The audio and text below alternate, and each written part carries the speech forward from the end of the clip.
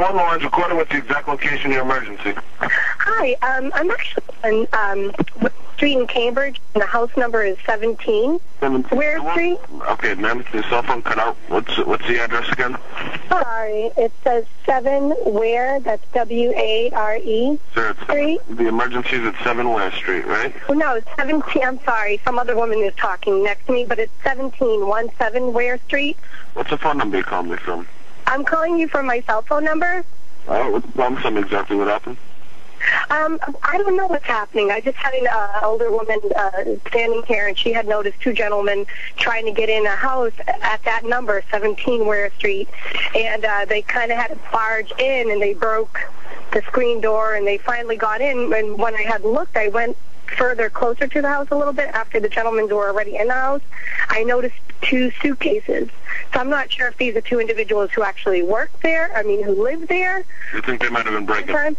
I don't know, because I have no idea. I just noticed. You think the possibility might have been there? What do you mean by barged in? Did they kick the door in? No, they were pushing the door in, like the screen part of the front door was kind of like cut. How did they open the door itself with the lock? I didn't see a key or anything because I was a little bit away from the door, but I did notice that they and what do these suitcases have to do with anything? I don't know. I'm just saying that's what I saw. I just showed it. That they broke into?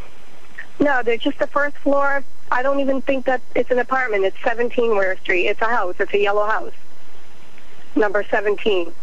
I don't know if they live there and they just had a hard time with their key, but I did notice that they kind of used a shoulder to try to barge in, and they got in. I don't know if they had a key or not because I couldn't see from my angle.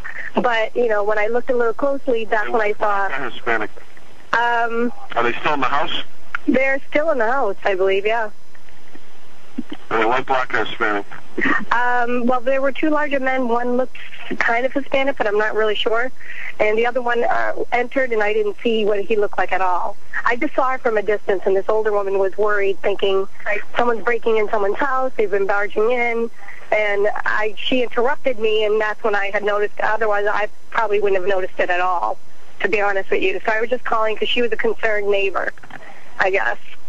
Okay. Are you standing outside?